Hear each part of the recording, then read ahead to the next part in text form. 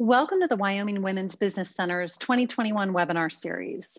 Today's presentation is how to maximize seasonality in your business.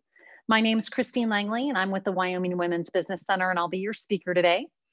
All participants will notice the Zoom webinar bar on the bottom or top of your screen, depending on your orientation. And I want to call your attention to the questions panel. If you have any questions during the webinar today, I'd like you to use those to communicate with me. And then immediately following this presentation, we'll go through a Q&A and then we'll finish up with a survey. And we ask that everybody completes the survey because it provides us and our funding partners with valuable information. So everyone's muted today on this call to minimize background noise. So once again, if you have any questions, just type them into that questions panel and we'll get to it during the Q&A. So we're going to get started with some quick information about the Women's Business Center for any of you that are new to us. And then we'll dive into our topic and finish up with the Q&A at the end. This is our 30-minute format. And so we appreciate everyone joining us today on what might be your lunch hour. This is being recorded and it's going to be available on our YouTube channel. You can just go to youtube.com and search for Wyoming Women's Business Center. I ask that you subscribe to our channel and go ahead and check out all the other business education content that we've provided over the last several years. So the Women's Business Center is a nonprofit organization, and our mission is to enable and empower Wyoming entrepreneurs. Of course, we have a special emphasis on women and women that are economically or socially disadvantaged. And so we do our work through three distinct programs. The first is our business counseling and training program, which is always free. The second is our microloan program, which offers loans anywhere between $500 up to $50,000. And that's for businesses that have been denied from a traditional lending source. And then last but not least is our Artist Development Center. We run that in conjunction with our Works of Wyoming store in downtown Laramie. All right, so let's dive into our topic today on how to maximize seasonality in your business. And so as just a quick recap, we know that there are two overarching categories of seasonal businesses. Those that see the majority of their business during a particular season, and then those that completely close during the off season, like a ski resort, for example. And seasonality can really depend on your product or the service that you're offering. And so some companies experience very little seasonality, while others have really strong periods of feast or famine. So I like to break this down even further and get started by talking about just the four specific types of businesses that are most affected by seasonality. And so the first is companies that are tied to a type of weather. So industries like landscaping, snow plowing, HVAC, they depend on certain weather conditions to flourish. And so sales for those industry types are going to vary depending on what the weather's like. But keep in mind that this also depends on your area, right? So if you're a landscaper in Southern California, your business really isn't seasonal like it would be if it was in Wyoming. All right, next up is companies that are tied to a holiday. And we all know that the holiday season typically refers to the time between Thanksgiving and Christmas. And it's a really big sales period for most retailers. But for some businesses, they're tied more directly to a holiday, like say Valentine's Day for florists or Halloween for costume manufacturers, right? So in those examples, seasonal effects are likely to be consistent and predictable every single year because they're tied to a holiday. Next up is companies tied to a calendar date. So there are some businesses that have a spike in sales on certain dates of the year. So for example, the start of the new calendar year might trigger sales for industries like insurance or fitness centers, right? They have predictable calendar related sales. We know that people have a tendency to join gyms as a result of New Year's resolutions. And that's why fitness membership enrollment is 50% higher in the month of January than any other month. So if you're a company that is tied to a particular calendar date, then that's a form of seasonality. And then last but not least, companies tied to weather-related travel. That can spark a lot of business for travel and tourist-fueled businesses. We know that heavy travel seasons help boost outdoor leisure activities like skiing or camping or whitewater rafting. And we've got plenty of those businesses catering to weather-related travel here in Wyoming. Now, I understand that most companies don't fit neatly into one of these categories because almost all businesses can experience some sort of seasonal effect. But for our purposes today, I'm going to recommend some actions that you take in your business to really maximize your success if you're seasonal.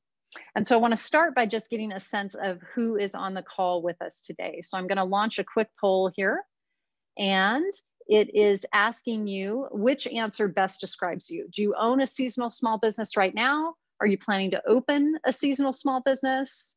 Or are you just interested in learning more about seasonal small businesses? All right, terrific. Thanks so much. Just gives me a sense of who's on the call with us today. All right, so let's dive into some of these tips and ideas I have for you.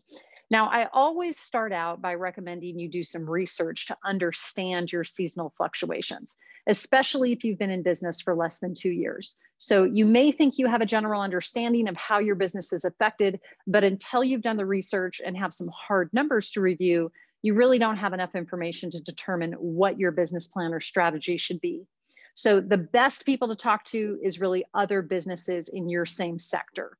They don't have to be in your area, not asking you to call your direct competitors. They just need to have similar conditions. So ask these business owners how they're impacted by seasonality and what level of fluctuation they see in their business. You know, you'd be surprised how much information people will give you if you just ask. You'll want to ask questions like, how do they cope with their seasonality? If they had to do it all over again, what would they do differently? And after you've exhausted other business owners, then I recommend that you do some online research and even ask your sector's membership body or guild. You know, almost every industry has some type of an association that you can sign up and belong to, and they can be a wealth of knowledge because their job is to do research in your industry and share that knowledge with their members. All right, that brings us to our next action item, which is preparation and planning. So once you have the seasonality information, then it's important that you respond and plan accordingly. And you're going to want to build what you've learned into your business model. So for example, movie theaters don't shut down in quiet seasons like some other seasonal businesses, but they do plan to hire extra employees for their 2 busiest seasons, which is summer and winter. And they create their budgets to reflect that increased income. Other examples are wedding planners or photographers and caterers, right? They know they're going to thrive in the summer months, especially in Wyoming, and they plan accordingly. And I often give my own business example. I had an ice cream company for 7 years. We operated in both Wyoming and Colorado. And in doing my initial research, I found that my revenues were expected to drop by 65% in the off season.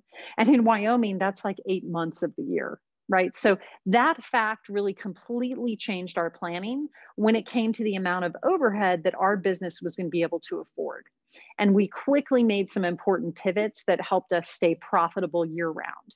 So you've got to understand your cycles, and it's really important that you don't waste time in that kind of hopeful mode that somehow it's going to be different for you versus everybody else. Just do your research and respond accordingly. And so I always encourage my clients to look at your off season like a pro sports team. It's really your opportunity to train and get ready for next season.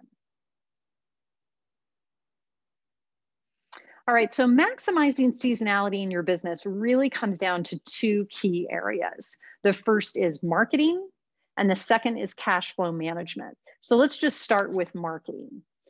Every business out there should develop a marketing calendar, but for seasonal businesses in particular, that planning and preparation, like we just talked about, can be a make or break situation when it comes to marketing.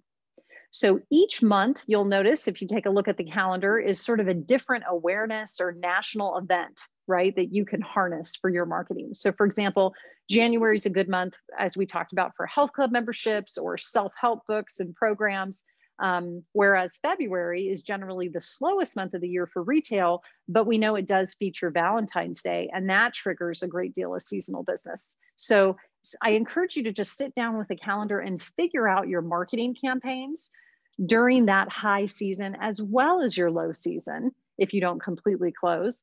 And then figure out the cash and the resources you need to implement the marketing strategy or the marketing plan that you're hoping for.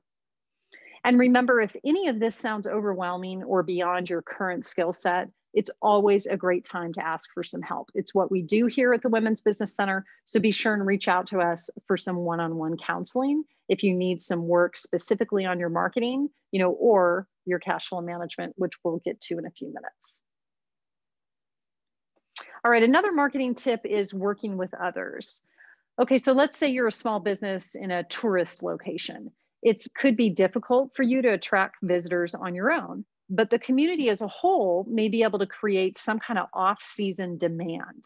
So ski resorts I talked about in the very beginning as a great example of a seasonal business, they've actually started to develop summer downhill biking programs. And that brings tourists back to hotels and restaurants in the community. And you can help your community to find ways to attract off-season visitors. So remember that as a small business owner, you're a very important piece of the ecosystem for your local community. And it's in everybody's best interest to support you. So I encourage you to get involved with your local community, economic development agencies, and see how they can work together. It's really an important component of your marketing for your business, and especially in our small towns in Wyoming.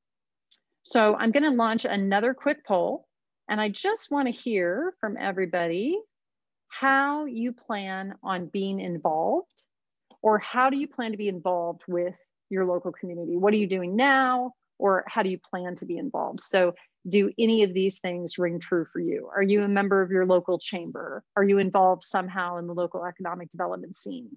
Are you a board member or a committee member for any local nonprofit, right? Are you part of an association or a member for an industry group? Do you do any volunteer work in the community or for school? Anything that you can do to get engaged in the community is going to help market your business, especially as a small business owner. All right, terrific. Thanks, guys. Okay, if you understand cycles in your business, then you should do a good job then of completing your cash flow projections. And that should accurately assign money in your quiet months.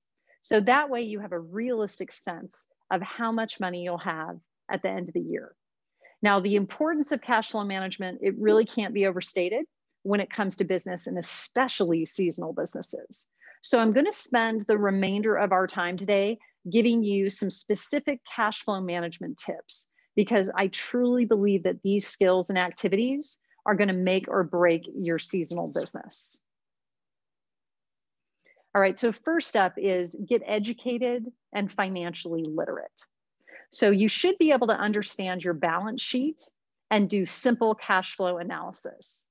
And if you don't know enough to do financial analysis, then you owe it to yourself to really improve your financial IQ. And you can do that in a number of ways. There's so many education topics that are free online. You can look for webinars on our YouTube channel that talk about cash flow and budgeting and financial management. You can work with an individual business counselor at the Women's Business Center. You can reach out to an accountant or a bookkeeper. I mean, there's just endless ways in order to improve your financial literacy. You can read books on this, but it's an important aspect of your business. And you should always be educating yourself on money, because it really is the lifeblood of your business. All right, next up is engage in cash planning. So this is when we talk about forecasting and budgeting, because it's going to help you see the big picture. So whether I'm talking about cash flow projections or forecasting or budgeting, it's sort of all the same thing, right? It's just semantics. It's different words to say, understand the inflow of money that's coming into your business, the outflow of money, the money that's going out of your business on a month-to-month basis. You want to design a budget that reflects your business's seasonality. So if you know you have a ton of sales that are going to come in, say, October, November, and December, then you want to reflect that in your month-by-month cash flow projection or your budget. That means that your costs may stay flat or they may go up during those time periods, right? But you want your budget to reflect the reality of your business. You want to be looking at a picture that makes sense. And so next up is analyzing your situation regularly. So I have way too many clients that only take a look at their books, maybe once a quarter or twice a year. Some wait until the very end of the year and then throw it all in an accountant and hope it works out. And they're just looking at their bank balance to see if they can transfer money from their business account to their personal account. This is not regular cash flow analysis. So if you're doing regular cash flow analysis, it lets you track the flow of funds in and out of your business. And so I want you to try and make it a habit of examining your finances every single month, and at the very least, quarterly. And if you're really on top of it, you might even look at it weekly, so you know exactly what's happening in your business. Get a handle on your fixed and variable costs. So I mentioned before, knowing about the inflow and the outflow of money. Knowing your fixed costs helps you with forecasting, right? If your rent is the same every single month, if your car payment is the same every single month for your business, you know that ahead of time, you can easily forecast those expenses. And when cash is tight, you can potentially look to cut back on variable costs or variable expenses. We know that your fixed expenses aren't going to change, but your variable costs might. So better still, try to even link those variable expenses that you have to revenue. If you can't, last but not least, if you can't or just won't manage your cash flow, then I want to encourage you to hire someone to do it. So if you don't have an accountant or a financial analyst in-house, you can hire an expert to handle this part of your business. There's lots of people out there that do this stuff every single day, and it's easy for them. And they could help you do cash flow analysis even just a couple hours a week, less than 10 hours a month. They could easily manage this for you. So I encourage you to reach out to someone if it's just not in your forte and it's not something you're going to do. It could be the difference between surviving in business and not. All right, so I want to get a sense of just your personal financial literacy. So I'm going to launch another poll, and I just want to know where you'd rate yourself on a scale of 1 to 5. How would you rate your financial literacy? 5 means that you have some kind of a background in bookkeeping and accounting and you're really comfortable with it. 1 would mean you rarely, if ever, reconcile your bank accounts, and money in general is just a negative place that you don't like to talk about, right? So where are you at on a scale of 1 to 5? And again, these answers are more for yourself so that you know, hey, I need to be doing a little bit more or learning more, or I've got this. All right, guys, thanks so much for sharing. Okay, so next up is saving aggressively during the high season. I call this saving for a rainy day. I really think it's a sign of strength and maturity for a small business to have a cash reserve. It's really just the smart thing to do. You should do this in your personal life. You should do this in your business. And you should be setting up a system to save, especially during your high season when the majority of your income is flowing into your business. Now, some people can make this automatic through their bank, and then other people save a certain percentage of profits each month. Whatever works for you and your business is fine, but be sure you build in a savings plan to your budget. Next up is working with a lender to set up a line of credit. So this can help you through the slow periods. Most lines of credit for businesses are established based on your accounts receivable. That's a fancy way of saying it means they're based on the money that customers already owe you for services that you already performed or products that you already sold, right? But you just haven't collected it yet. So you've invoiced it, but you haven't received the payment yet. That's where this line of credit comes in. And so you really want to get this established as soon as possible after opening your business so that you have a cash lifeline if you need it. As a business owner, you're not expected to be your own bank, right? But you are expected to manage your cash flow. And having that line of credit established is part of managing your cash flow successfully. It's one of the reasons banks are in business for other businesses. All right, next up is taking advantage of tools and resources at your bank or your credit union that they have available to help you manage your cash. So these are things like overdraft protection, mobile deposits, right? Solutions for automating your invoicing and bill payments online. I want you to be sure to read the fine print so that you understand any fees that are associated with these services. You know, banks are there to help you and to service you, but they're also profitable businesses. And so, of course, they have to charge money for their services. So it's okay to pay for some of these services, especially if they help you manage your cash flow. I just want you to be sure that you know that those fees and service charges are part of your budget. Okay, next up is reducing the time that it takes to get paid by your customers. The best way to do this is really with better invoicing. And you need a process-driven way of collecting your cash, and then a systematic follow-up system that helps you track it. So lots of accounting software is already set up to help you with this process, and all you have to do is understand how to engage it. So again, if you need help, there's lots of resources available for you, the WWDC just being one. And then lastly, consider alternative funding methods. So these are options besides traditional lending institutions if you find yourself not qualifying for, say, a line of credit for some reason. So our microloan program could be an answer for you.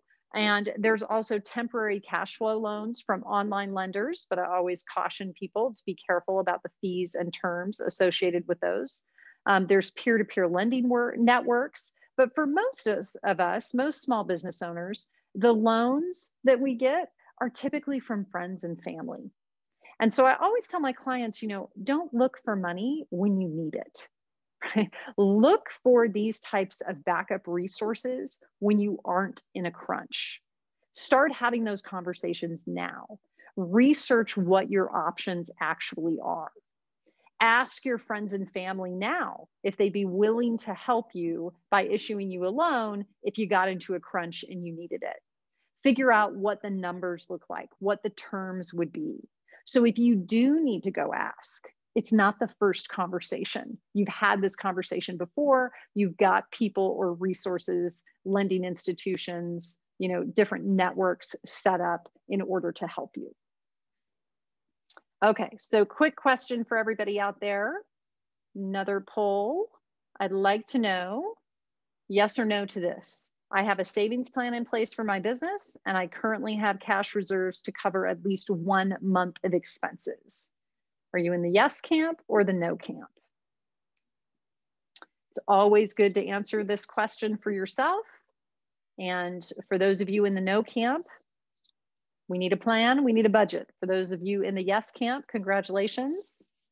And I'm glad you're on the call just to confirm that you're doing all the right stuff. Okay, great job. All right, so another tip is to use customer deposits to help with slow periods. So often businesses can charge a deposit, right? People that service the wedding industry do this, photographers do this, caterers do this. I even have some medical service providers that are now collecting scheduling deposits because there's such a high no-show rate for some appointments. A deposit can really offset your upfront costs. And it can also help you purchase inventory if that's something that you've got to do for your business. So again, caterers and photographers regularly require deposits. Lots of other service providers are starting to do this as well. So take a look at your industry and figure out if that's something that would help your cash flow a little bit and also help confirmation with some of your customers. Another tip is to slow down payments. Now, you want to be careful to not annoy any of your creditors and suppliers, and you don't necessarily want to be paying fees for this. But during slow season, maybe you don't have to be Johnny on the spot on making every single payment. So if you're given 30 days, if you're given 60 days, you know, don't pay it right when the bill comes in. Maybe wait until you're up against it and then send the payment in. This can help your cash flow situation.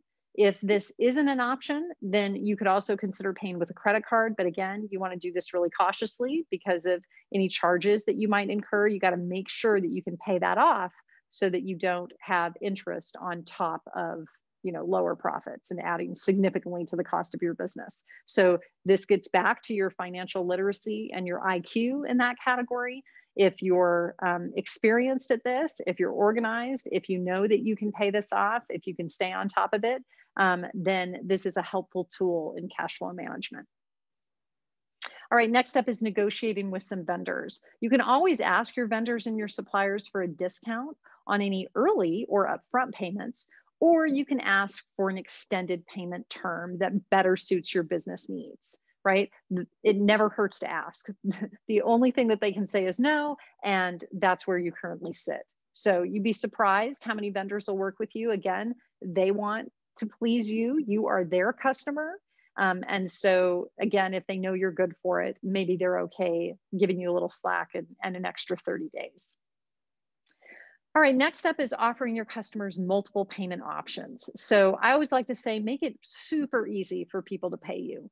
You can use services like Square or Clover or PayPal to accept credit cards. You can even have your customer deposit your payment directly into your bank account. A lot of accounting softwares are offering those ACH direct transfers.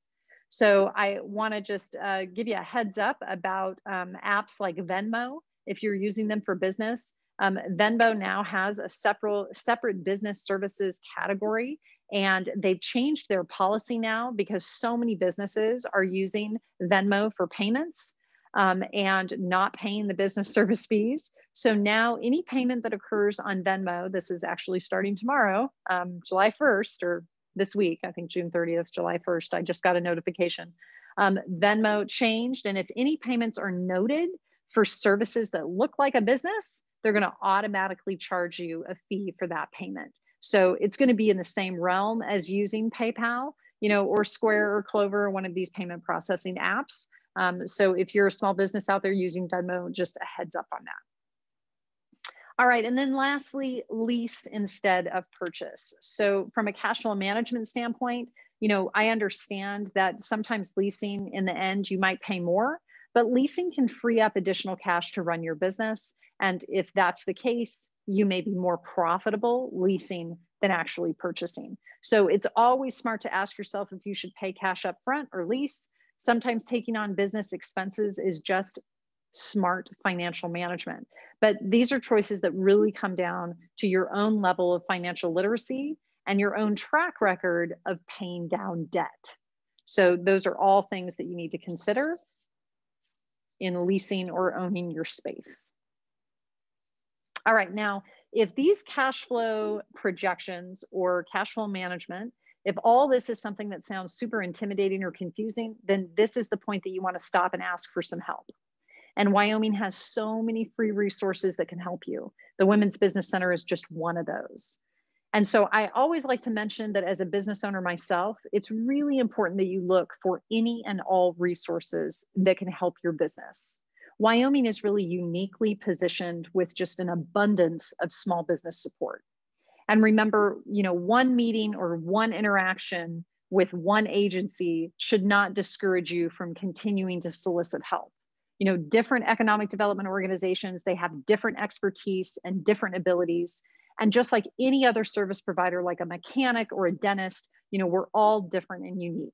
So if you don't get the information or the assistance that you were hoping for from one, then I just encourage you to try another. If I go to a dental hygienist and I don't like the way they clean my teeth, I don't stop getting my teeth cleaned, right? I just ask for a different hygienist or I change dental offices. And the landscape here in Wyoming is really ripe for professionals in economic development that are just waiting and willing to work with you on your business. So again, I just encourage you to reach out. All right, guys, I've just left a minute or two for questions. So feel free to type in any questions that you have into that questions panel, and I'll monitor that while I wrap up. I just want to thank our funding partners. We are made possible through some partnership agencies, primarily the U.S. Small Business Administration and the Wyoming Business Council. And here's some contact information on the screen right now. I'm in charge of business education at the Women's Business Center, and then Jonathan is our primary business counselor. And so contact information, direct information for both of us if you'd like to reach out. And of course, you can always go to our website at wyomingwomen.org and sign up as a client, and we will contact you from there. It's always free. Okay, upcoming webinars. So the month of July is really all about networking. And so you can visit wyomingwomen.org, click on the training button up at the top, and it'll take you to all of the different webinars that we're going to be hosting. Our next one's going to be on July 6th, talking about what is business networking and why is it important for your business. So encourage you to sign up for these early and often and join us in July. All right, looks like we were thorough today, not a lot of questions. So I'll go ahead and close out since we're on our 30-minute format and ask you to complete the survey at the close of this webinar. It's going to pop up right when we close. Thanks everybody for attending, and we'll see you next month.